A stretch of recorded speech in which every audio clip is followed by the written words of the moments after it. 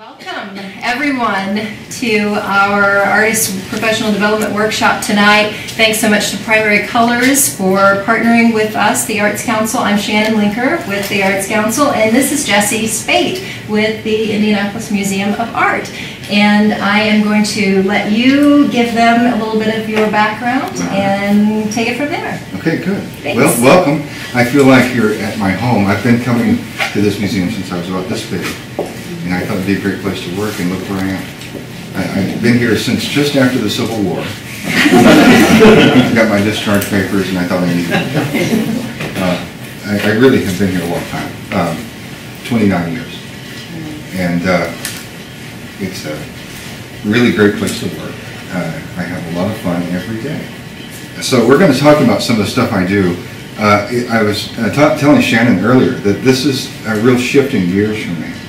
Because working for the Art Museum is kind of like working for NASA, where you don't really think about how much this costs so much as you think about how can we do this the best way possible.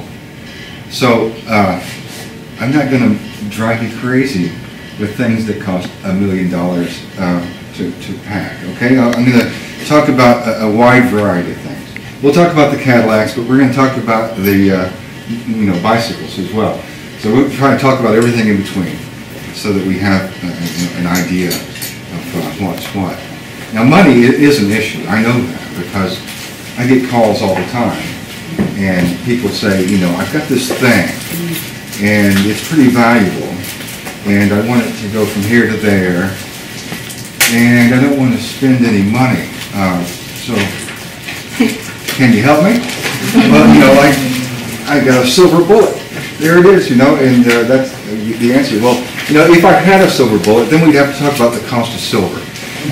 It would be too expensive. So, a better question or answer is to think about, what do you want your package to do? Because each is an individual thing. I think of what we do here at the museum as medicine. A lot of what I do is preventive medicine. I make sure the artwork eats its vegetables and goes to sleep on time, and does all the things, stop smoking. We want the artwork to live a long life. And so that's the kind of thing I do. Now, we have a department down the hall, conservation. They're like the doctors in the emergency room. When artwork gets sick, or if it's in a bad accident, or geriatrics set in, then we take it down to the doctors. But my job is to make sure it doesn't get to that point. So that's my approach. And so how can I best take care of the health of these individual objects? And to do that, I have to know the objects intimately, because everything has its own strengths and weaknesses, right? And so, that can be your approach too, regardless of your budget. You can know your artwork, you can know your antique, your artifact, whatever it is, and you can make some informed decisions based on that.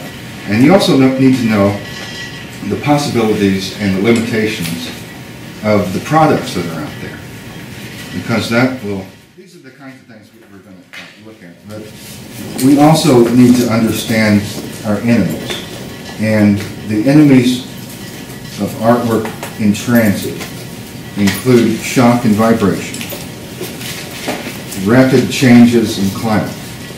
That includes not only temperature but relative humidity as well. Water, of course, is an enemy, and the one that is most interesting to me is human error.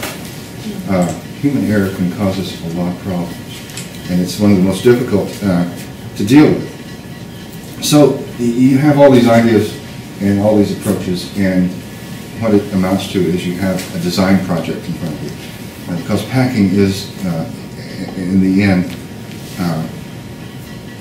a manner of design, and your success or failure will depend on your design.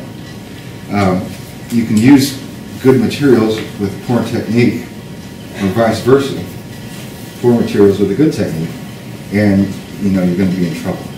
And so the thing to do is to use right materials the right way. That's my little motto there. So one of the things that I keep in mind is something that a packer told me when I first started. He'd been packing for about 10 years, and he said, you know, every time art moves, it dies a little. And the thing we need to do is to mitigate that and to minimize that so that it doesn't die a lot. In light medicine, you know, our aim should be first do no harm. So you don't want to use materials that actually are harming the artwork. You know, you're trying to hold off that problem and to mitigate that thing. So first do no harm is an approach that helps us aim in the right direction too. It's not just a matter of getting it from here to there. That's a big part of the challenge. But someone has to do something with it when it gets there, right? Mark, you've received packages of all sorts, I'm sure. And you know that it can range quite a bit. Variety is the spice of life, right? And then, you know, you see it all after all the years I've worked here. I have seen it all, I think. I hope. So we're going to look at some successes and failures. But there's a saying about packing that I really like, and it's that your goal should be to make your package foolproof. The problem with that is fools are so ingenious. My goodness, that's the human error. You know, I try to picture in my mind who my target is, and one of my coworkers covered this up, and I almost forgot it because we were doing some cleaning today. But I have in mind the person that's going to unpack my package. And I'd like to think in my mind, maybe this is the stupidest person I've ever met. Maybe this is the person who all those sayings are about, you know, that he's one brick shy of a load and that sort of thing. And so he in my mind, he looks something like this. His coworkers got him this T-shirt and he doesn't know what it means. He's definitely not a rocket scientist. This guy has some problems. And if I can design for him, then my design is going to be okay, all right? And so what I do is I hope for the best, but I plan for the worst. And there he is.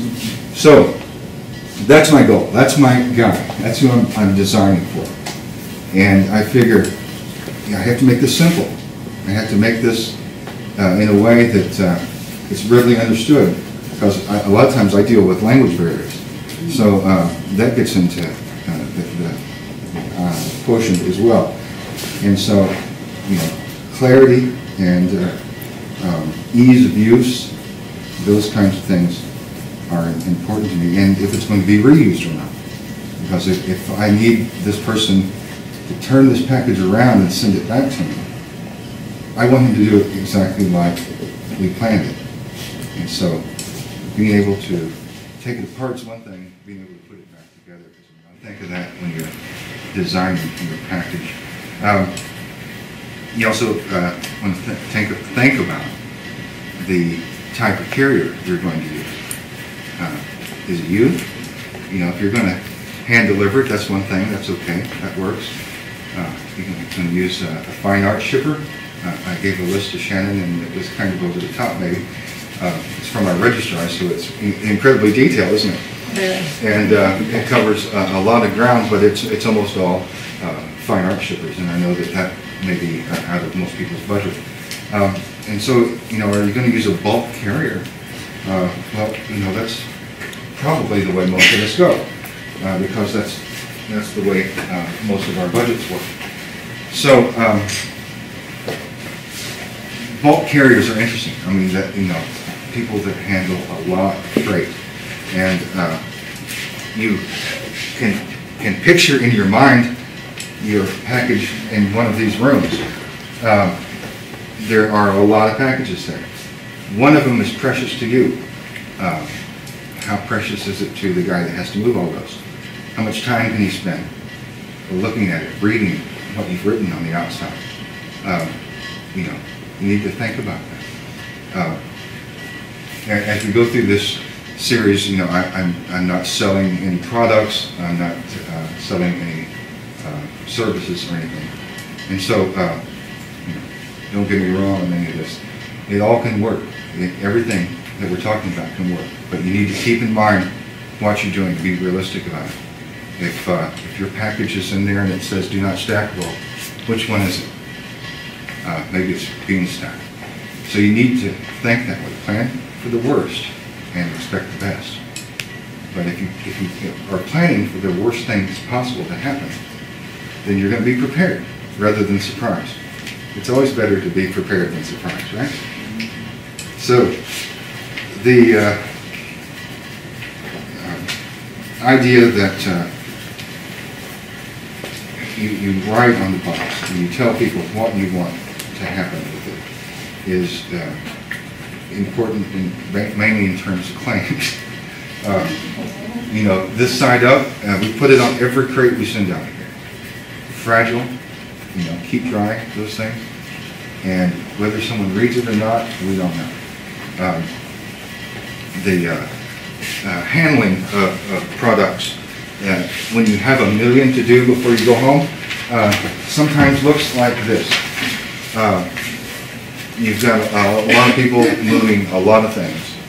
And, you know, these people don't have time, do they, to straighten everything up the way the arrow says? They've got a job. They've got things to do. They've got, you know, a lot of product to move. So the best thing is to always plan for every side of your package to be the bottom, because at some point in its life, every side will be its bottom. A guy that works in Philadelphia that does what I do was shipping an exhibition of Hindu art. And most of you are familiar with the figure, I don't know the name, but it stands on one foot and it has like 15 arms or something like that. So you've got all this weight on one little pinpoint. As a packer, that's a challenge, because, man, it doesn't take much to break that off. And it's out of metals that are made, I mean, who knows what kind of situation, maybe flaws in there that are just ready to give way. So he planned for his crate to be substantial no matter which way it was turned, because he had this pivot point that was concerning to him. Well, it went to India. That's where the exhibition was going. And things were a little different there than they are here. They took it off the plane, they put it on a train. We don't use trains very much for artwork in this country, but trains are the lifeblood of India. So the train get to the town where the show's going to be. They didn't have a dock, they didn't have a forklift. These things are heavy. These crates were big. And they didn't know what to do with it, you know? I mean, this, you know, what are we going to do? So they had some piles of gravel up there in the depot that were just about the right height. So they rolled the train up to the piles of gravel, pushed these crates off of there and let them roll down to the truck. Not one thing was broken. And the reason is, he didn't care. He put this side up, but as a designer, he didn't care about this side up. He was thinking, if it turns this way, where do I support it? If it turns that way, how can I hold that in place? So you need to think in the round, all right? Because this side up is just something nice to say, really. Okay? You know, and you know, that's all I'm saying. So you need to know really well the strengths and weaknesses of your object. If you're going to make a design that works no matter which way it's up, you have to understand it, right? And I don't know what kind of materials you guys use. I see a lot of different kinds of materials. You know, there's the traditional Rembrandt kind of portrait on panel, and it's, you know, it's made to last for 1 million years, and it's lasting. But then we get a lot of contemporary stuff too. So I see things like buckets of blood and feathers and plant material and found objects and staples and all that sort of thing. And so that's an aspect that I have to take into consideration. If you're shipping feathers and plant materials, by the way, you need to get in touch with wildlife.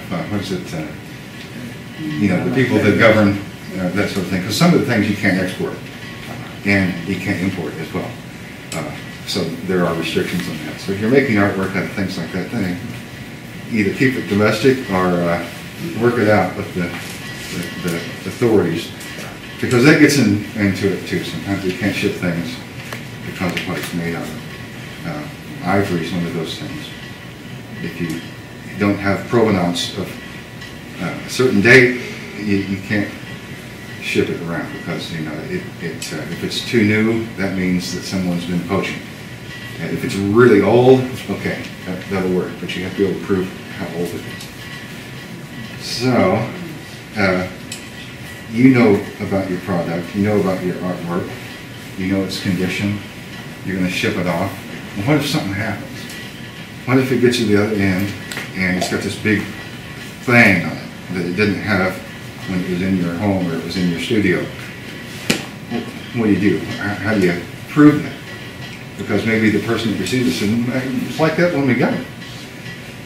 What we do at the museum, rather than just debate endlessly, is we do things called condition reports. This is the frame, and we note every little booger on that frame so that we know how it was when it left here. This is the painting. And, you know, when you look at that one, they think it's in great shape. When a registrar looks at it, they think that there's all kinds of problems. Never let a registrar look at their artwork, because this is what it'll look like to them. Problem, problem, problem. They note everything, no matter how tiny it is. But when you do that, there's no more he said, she said. It's like, well, look, there's no big knife in it. Now there's a knife in it. Something happened between the time it left here and the time you got your hands on it. So, you know, everybody's got a digital camera, take a picture of it. You don't have to write all this stuff on there like a registrar does. If you have a picture of it, you know, you kind of safeguarded yourself a little bit there.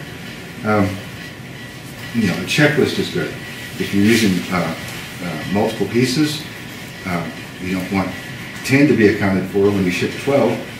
So add a checklist and make sure that you put in the crate what you said you put in, because that would be a problem too.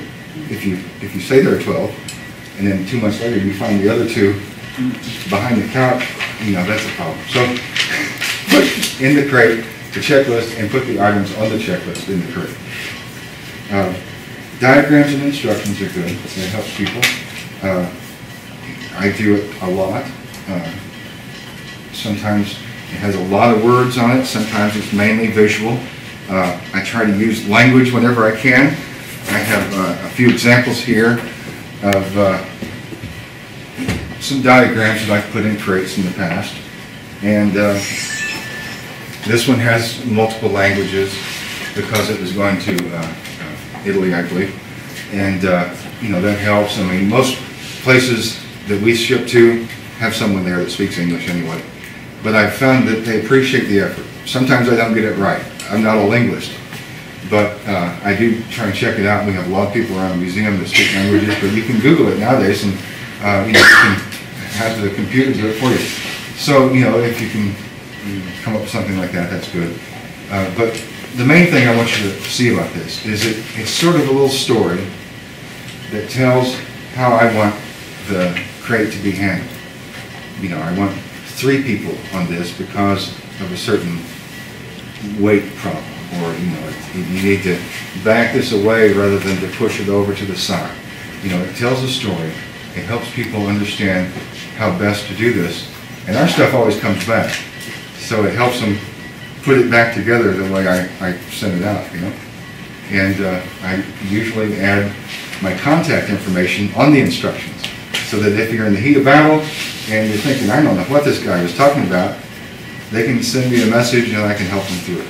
So, you know, you can do that. You can be available and help people take care of your product the way you want it to be taken care of, and everybody be happy. Now, materials. I've got them all over the place, don't I?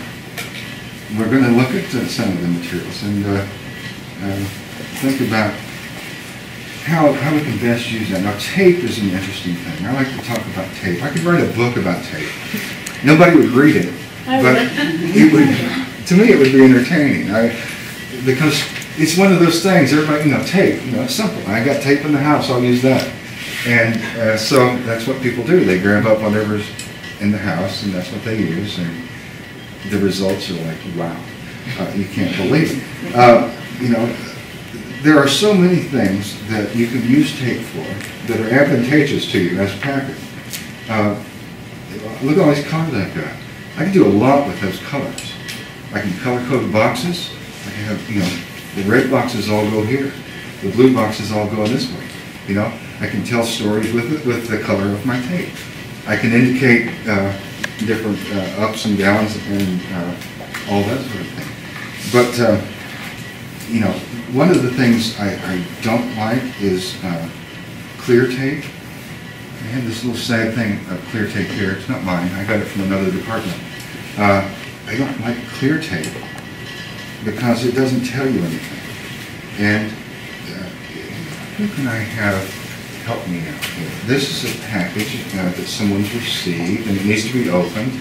Somebody want to pull that in? Why don't you do it? Just open that up for us and we'll see what kind of artifact is in there. That's got clear tape on it and it's air cap. We all know air cap. And, you know,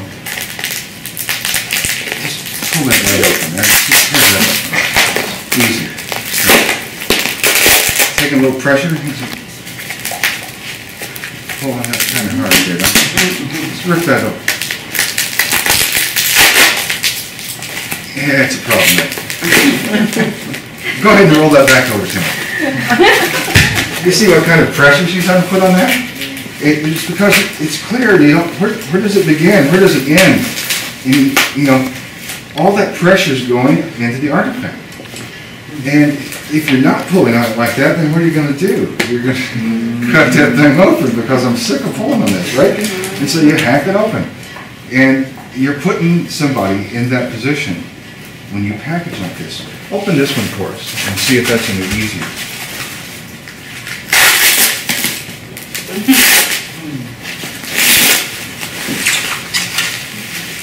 Done.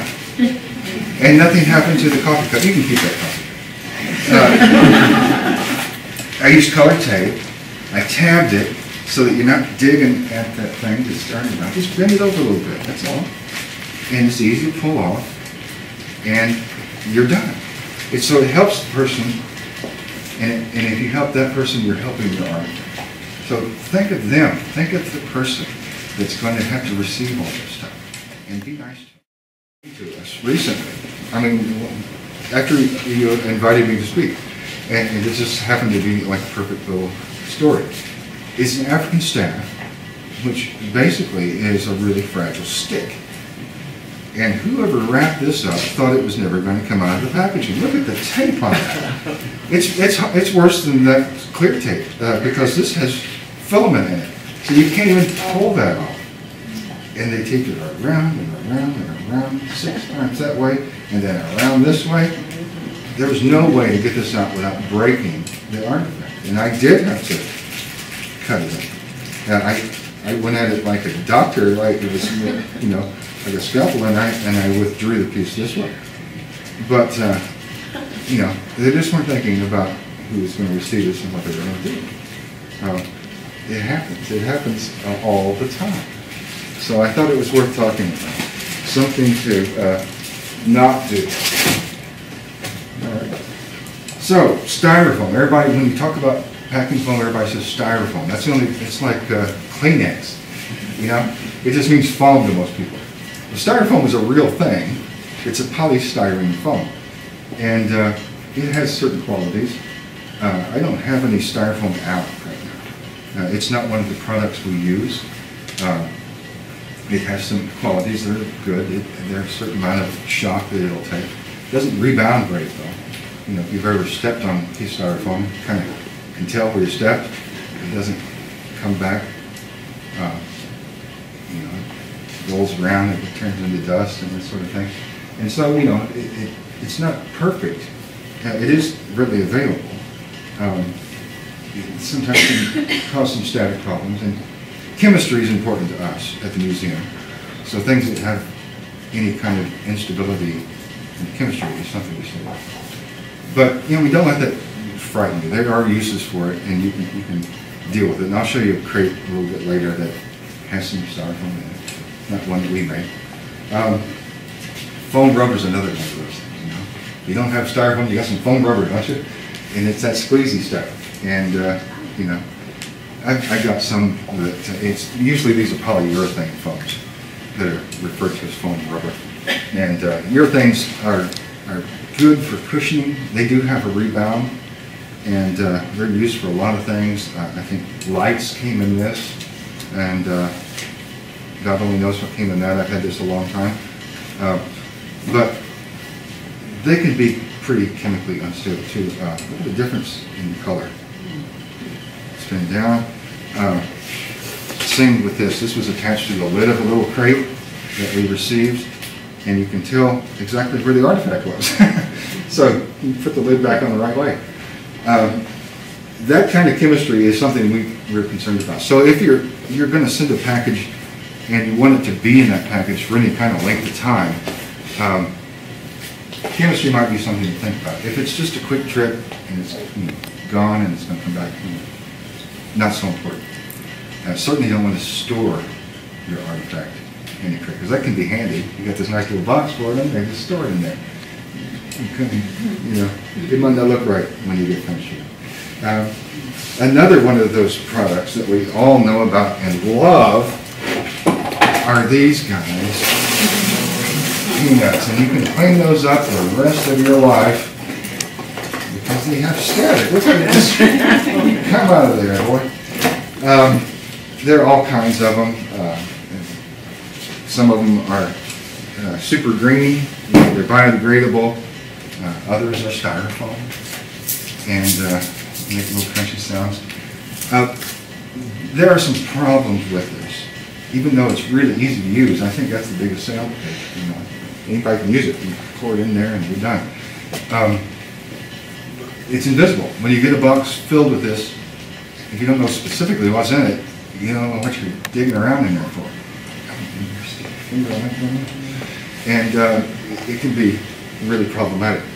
One of the ways to counteract that is if you put these in little pillows, Ziploc bags or something, make little pillows out of it, and you get your thing, but you're not digging through the mystery, and you have a little control over it. You can also put like a floor and a roof inside your box so that you can get some of those out of there, and it's not settled, because depending on how heavy your object is, you can put 1,000,000 of these in a box, and by the time it gets there, it's going to be on the bottom. It'll work its way down, especially if it's sort of tubular or whatever. Works best with flat things. So box within a box would be good.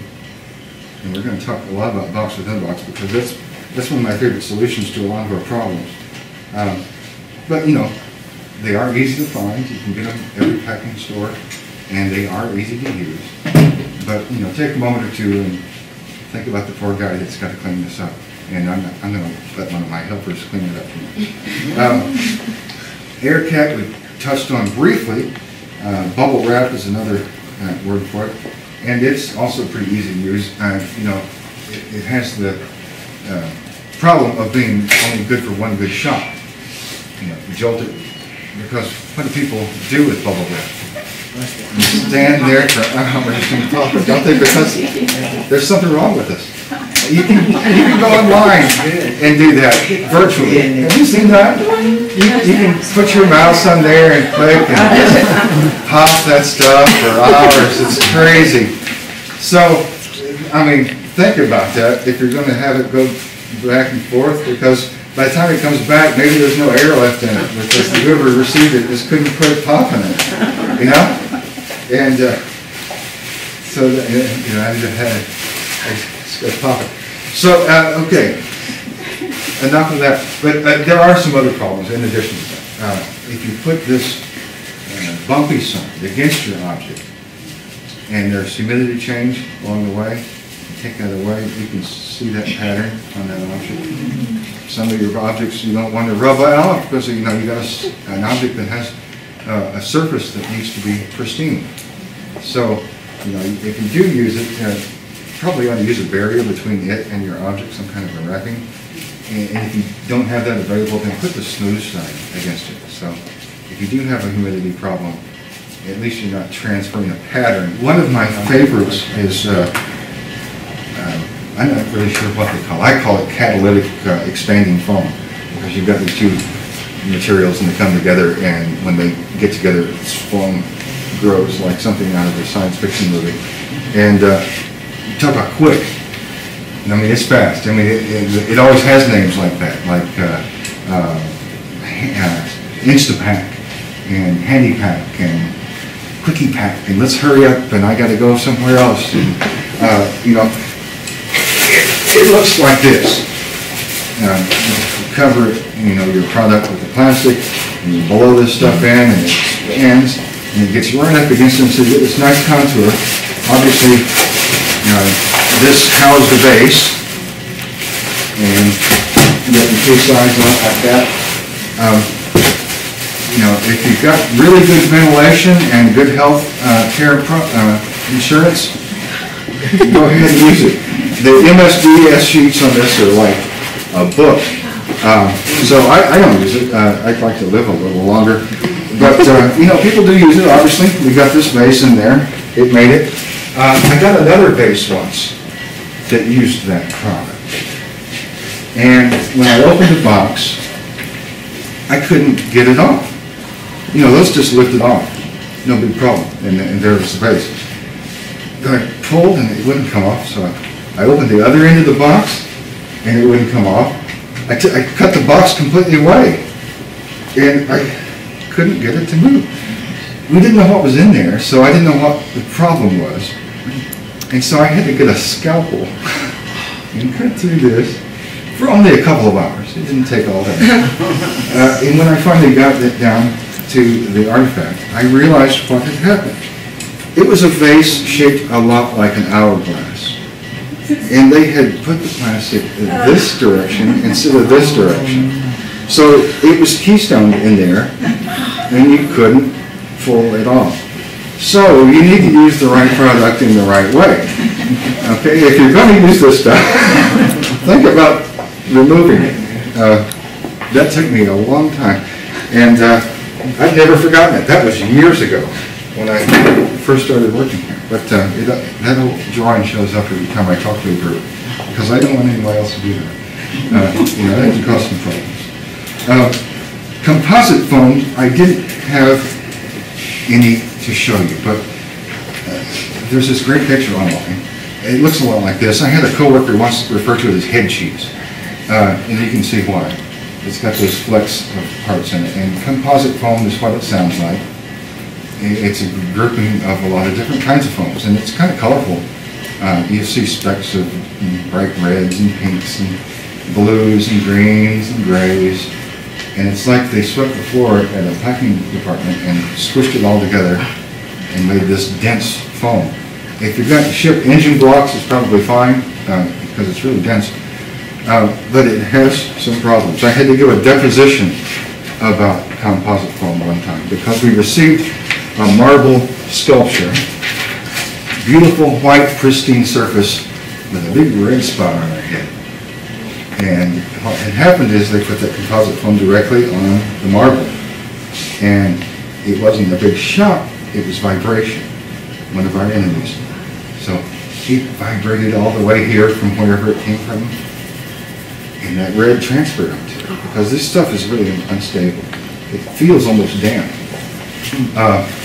The owner wanted to sue the shipper. Imagine that. Because, see, stuff like that happens when money's involved. And they were just adamant that that shipper had done something wrong. Like drive, you know. So I had to give a deposition that they had made the wrong choice when it came to product. And now they could have used a barrier. That would have helped. They could have used a foam without a lot of pigment in it either. And so, you know, there are things that maybe are best used for non-art objects. And I think composite foam falls into that. Polyethylene is one of those foams that we like a lot. This product that we use is Ethifoam. It's its name from, Danette can't get in. Can one of you let her in? Her card only works for a certain amount. Ethifoam is that it's so easy to do so many things with. This is not a blow dryer. it's really hot, about 500 degrees. It's not that hot right now, I'm not burning my hand. It'll get there.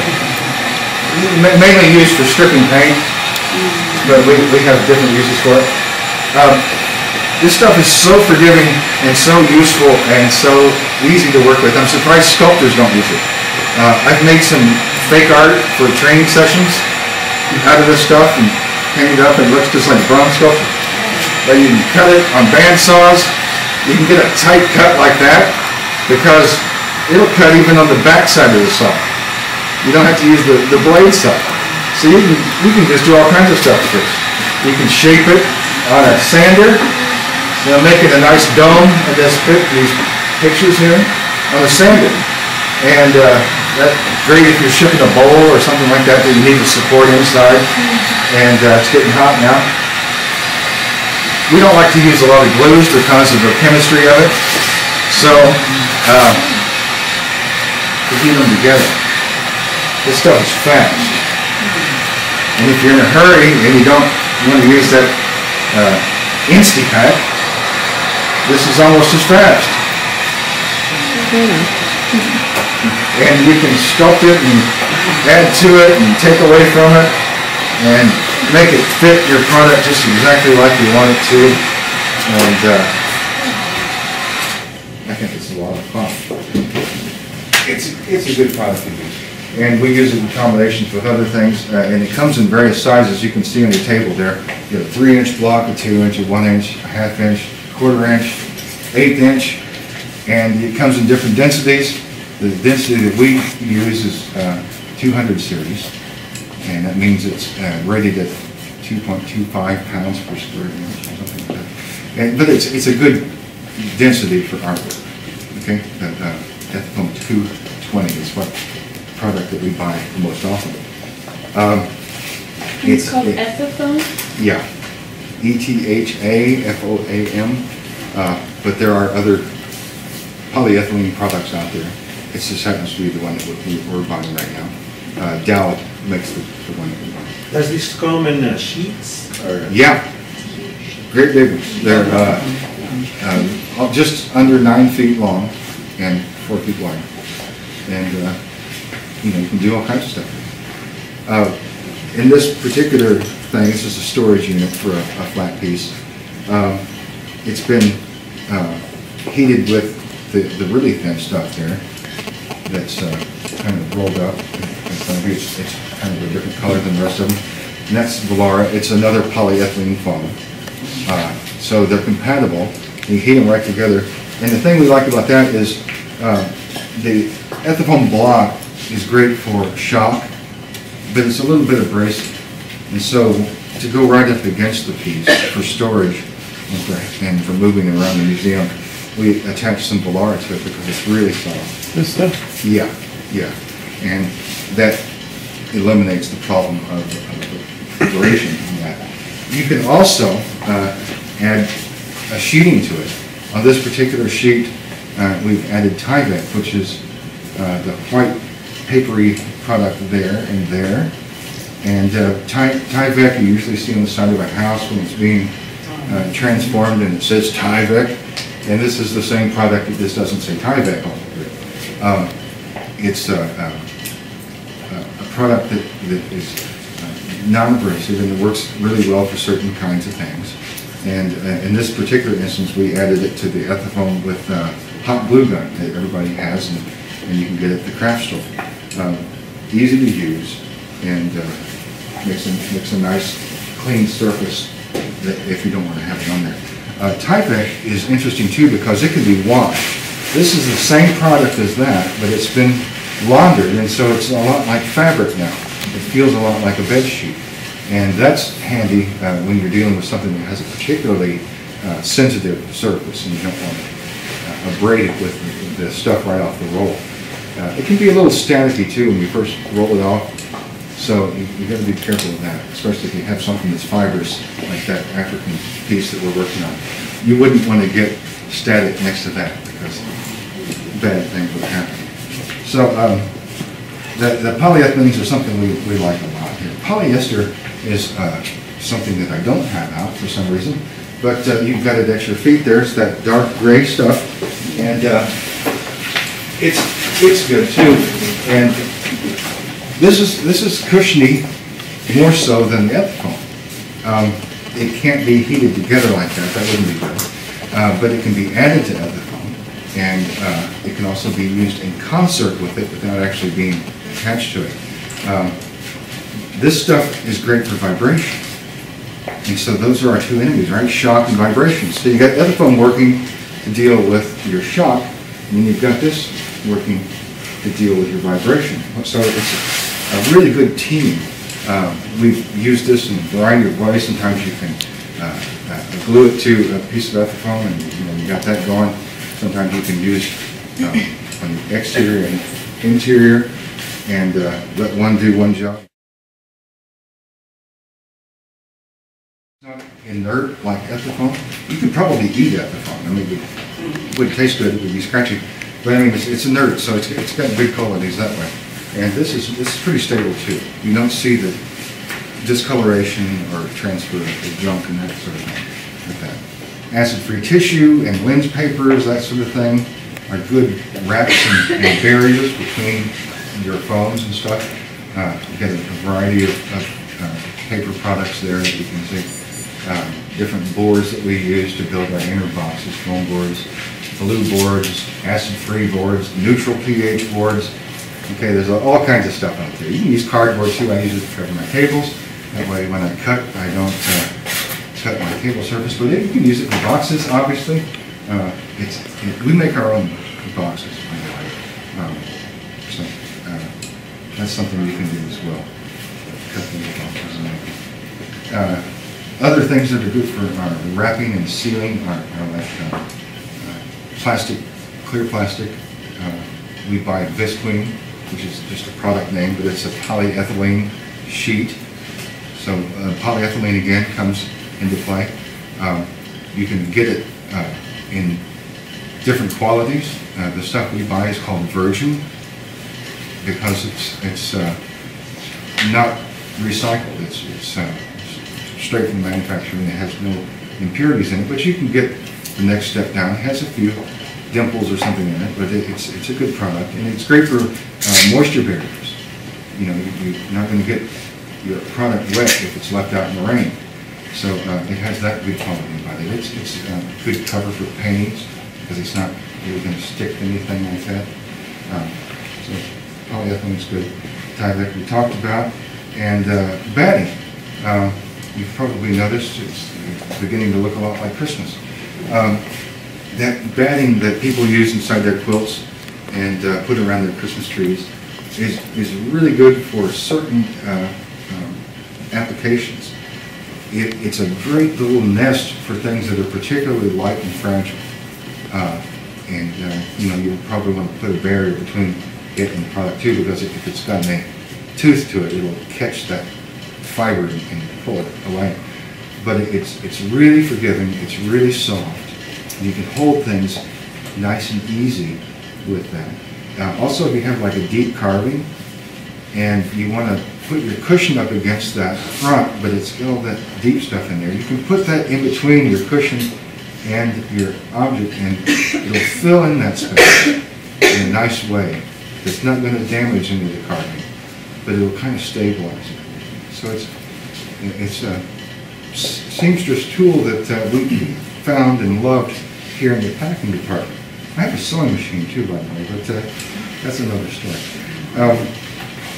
So with all of these products, one of the things you can think of when you're choosing and selecting and applying is tight is not always right. And you can picture your artwork as an egg. And if you carry an egg across the lawn, you're holding it in your hand, right? And your hand is serving a certain function, and so are the rest of your body. So you let your body take the shocks, and you're kind of keeping that safe and sound in there, and maybe a little vibration.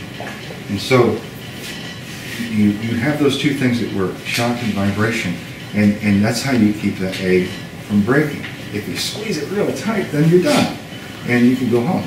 So you want to keep that in mind with your artwork too. Tight's not always right. I've had even museum professionals not understand that simple thing, that you know, you don't want your cushioning to bear down on your artwork.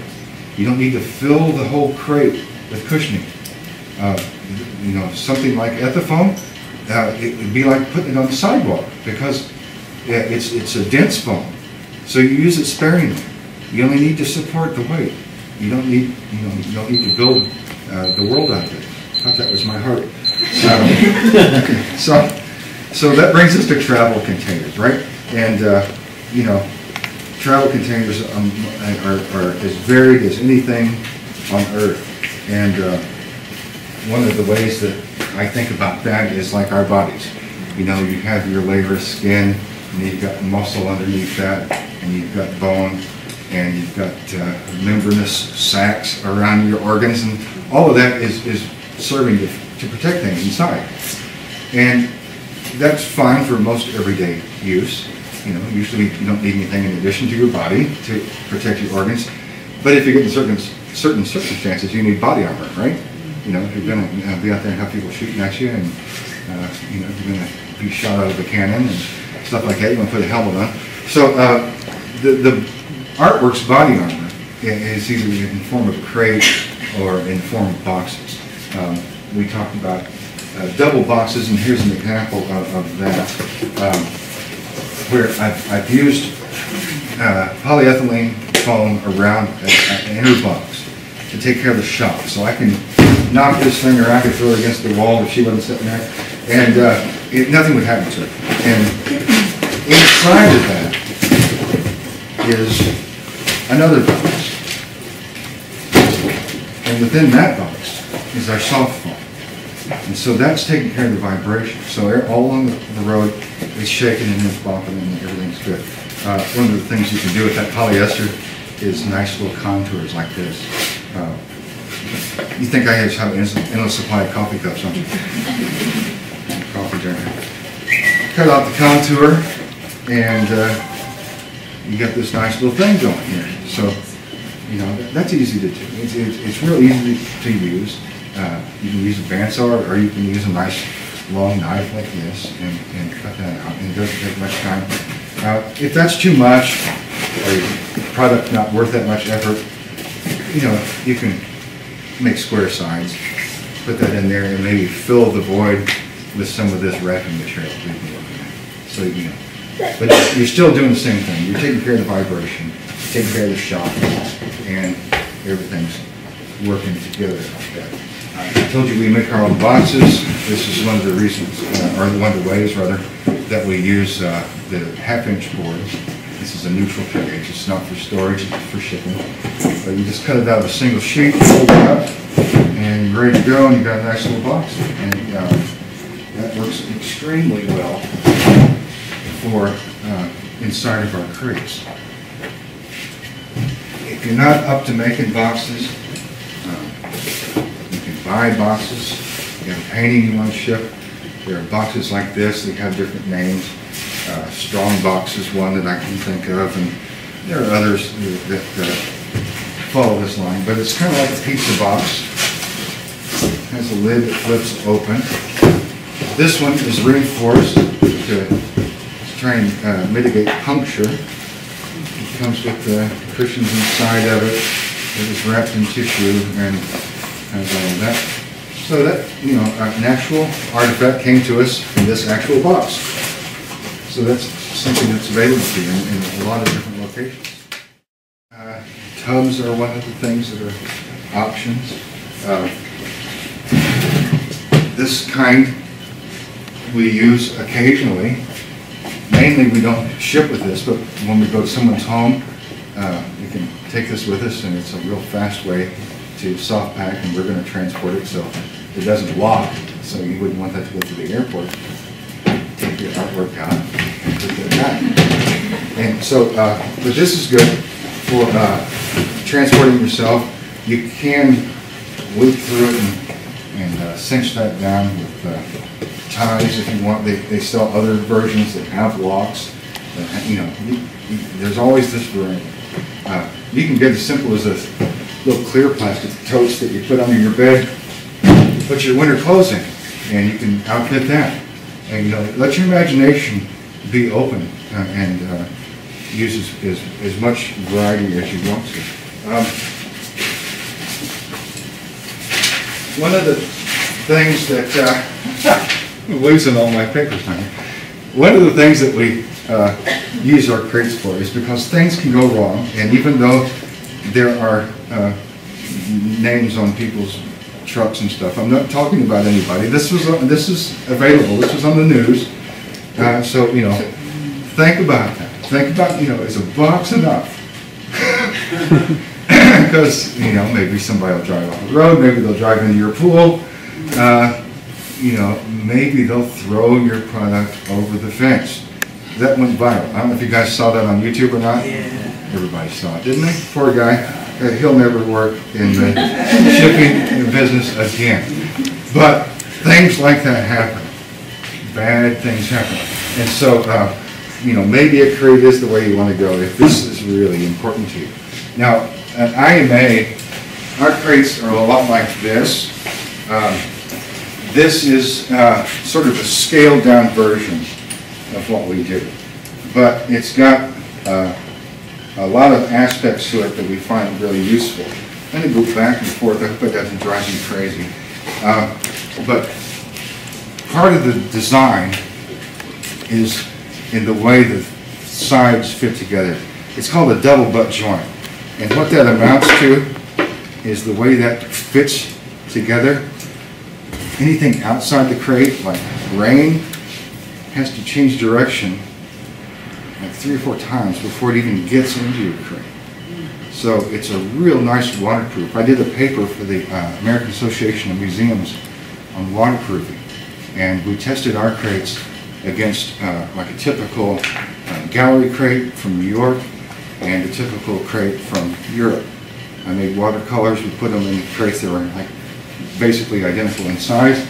I took them to the men's shower, let it rain on there for 30 minutes. My coworkers thought I was crazy.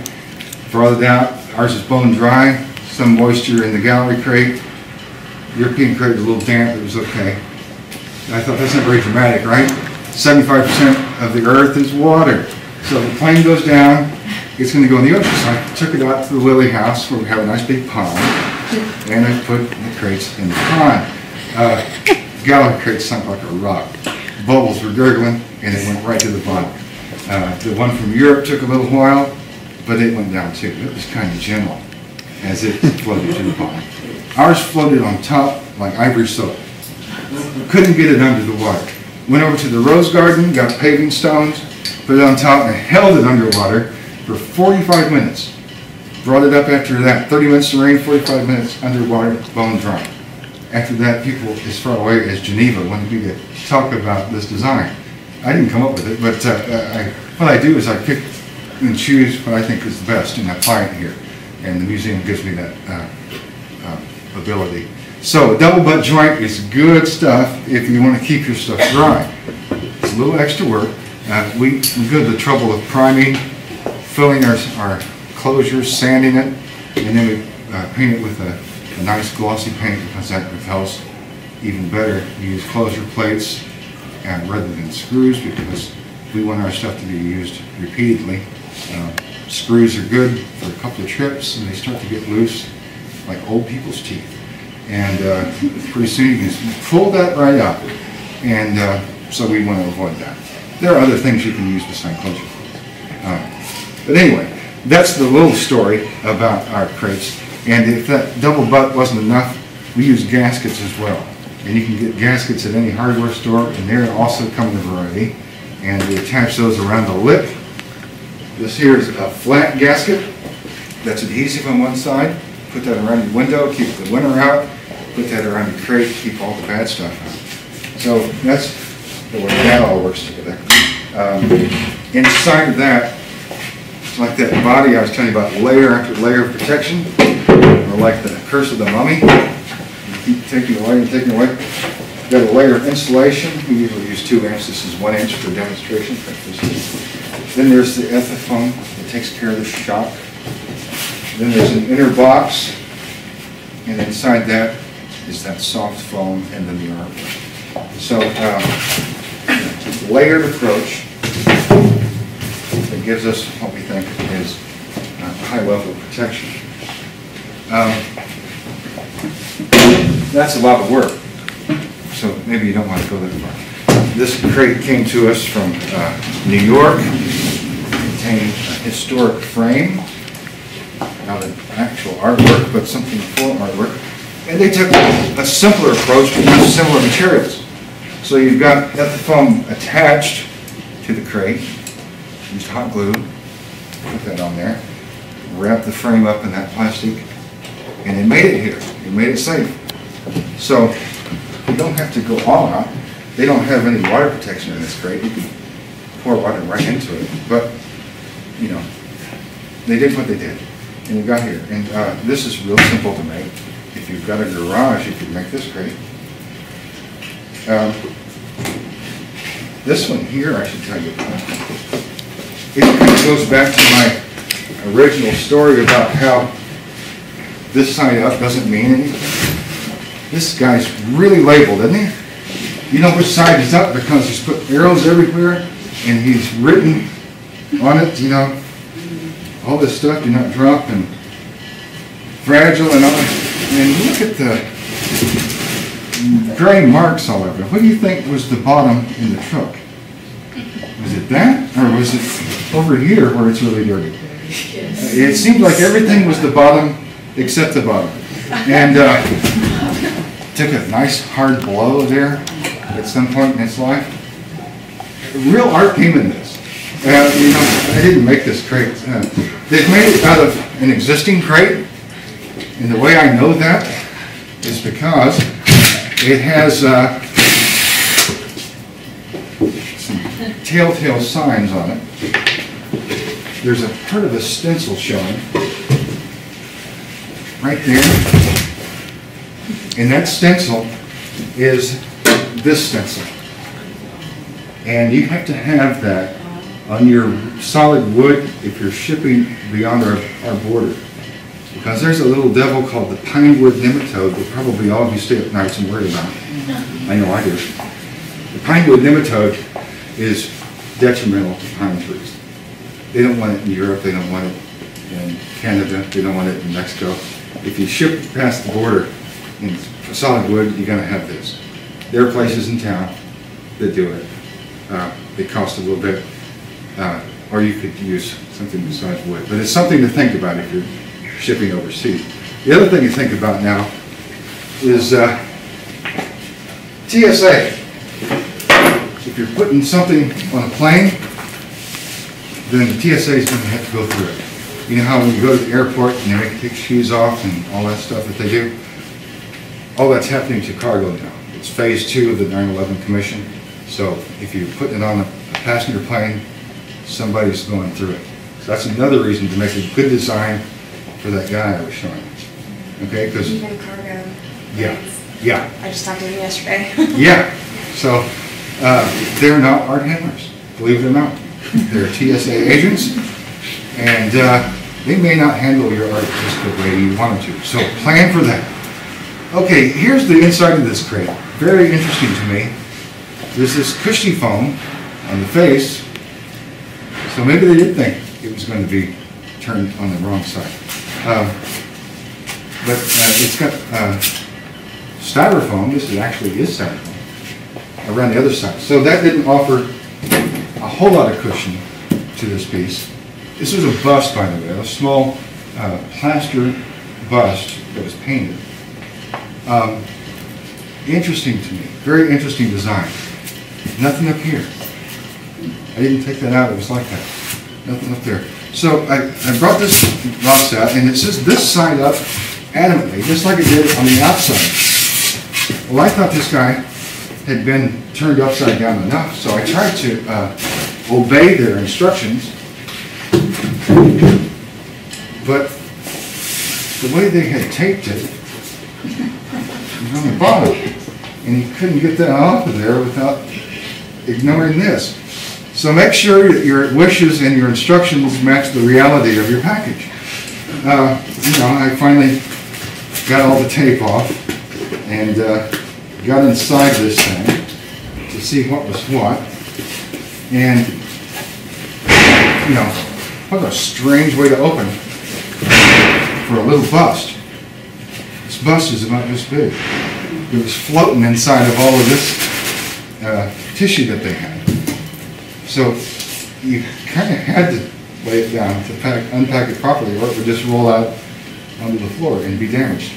So miraculously, that worked. So you can count on miracles. Yeah, that's your priority. Or you can try and plan a little better. Okay. Now, this is one of my favorites. This predates 9/11. You wouldn't take this to the airport now. But it's just to illustrate that you can be creative. I made this to look like a suitcase because it was a hand carry, and in those days that was perfectly acceptable. We shipped a bunch of jade in this, flat jade pieces from China, and made this little carrying case, just insert cushions and all that sort of thing. So, you know, I mean, really, there's nothing you can't use to pack your artwork, as long as you're thinking about your enemies, shock, vibration, water, and human error. If you use your materials in sensible ways that take all of your risk levels in mind, and that's what you need to think about. You know, what's your risk tolerance level? Just like when you invest your money, you know, maybe this is good. You know, getting older, maybe that's good. Think that way about what you're willing to risk in terms of your artwork. Do you really want this to make it to last forever? Do you want it to come back in one piece?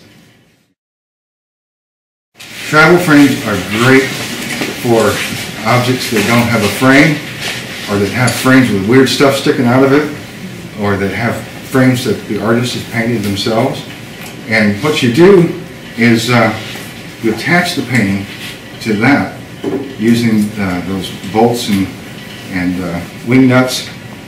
You have to attach something to the back of the object, and you know, like a Oz clip or a mending plate, and basically a piece of metal with a hole in it. This is what we're talking about. It slips over the bolt. You tighten it down. Your painting is mounted to that travel frame.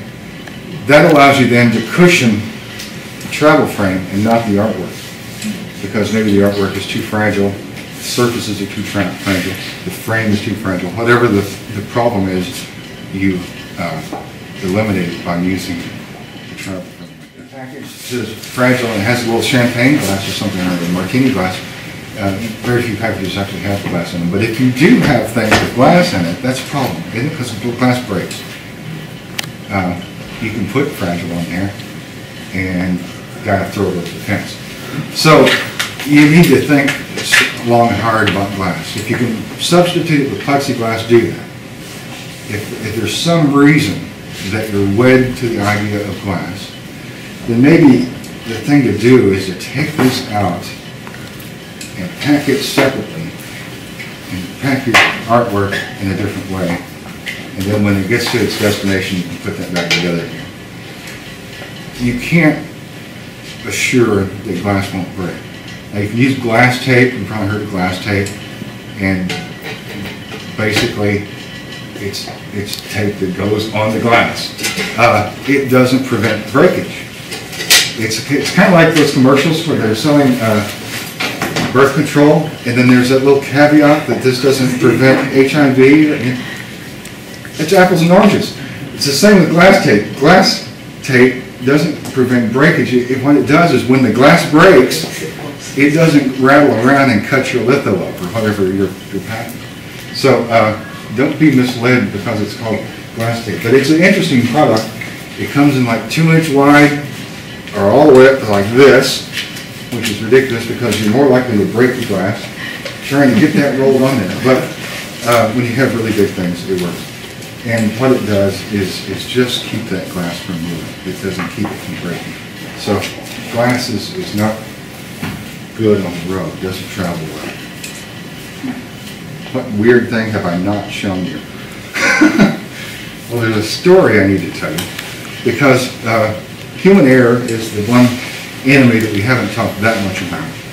And sometimes it's not handling, because that's human error. You can unpack this cup and everything's fine. It's made it all the way across country. It's been unpacked properly, and then they put it on the cart and drop it. That's one kind of human error.